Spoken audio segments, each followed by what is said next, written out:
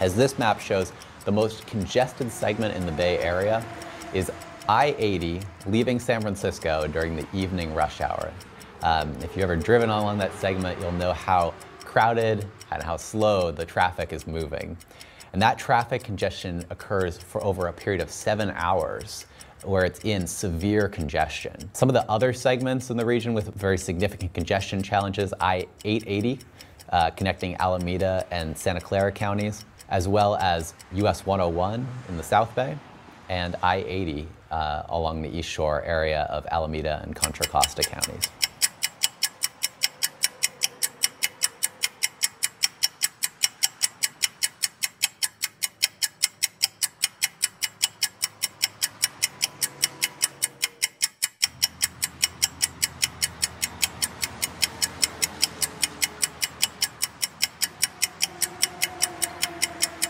We look at congestion in two ways.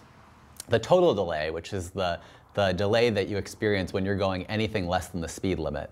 And then what we call extreme delay, which is when you're going less than 35 miles per hour. Now that's critical because 35 miles per hour is the optimal speed for a freeway. That's when we get the most throughput or number of vehicles through the freeway. So when you go below 35, that means that freeway is beginning to operate inefficiently.